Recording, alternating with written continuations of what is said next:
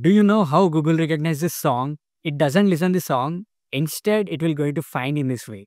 So this is a sound wave and these are the frequency hertz and these are the timestamp. For each song, it's going to pick the peak points of an audio. If you see all these are peak points, it's going to select 2 to 3 peak points and these are converted into the form of an hash value. It's going to store this in their Google database along with the song ID. So there will be multiple hash values for the each song. So what's the interesting thing is, you may also get the same hash value for multiple songs as well. So all this information will be already stored on the Google database. So the point is, when the Google hears this song, with these peak points in the database, it's going to check which song is getting matched with more number of hash values. So that song ID will be selected and pops up on the screen. Yeah, that's how Google finds the right song with these peak points.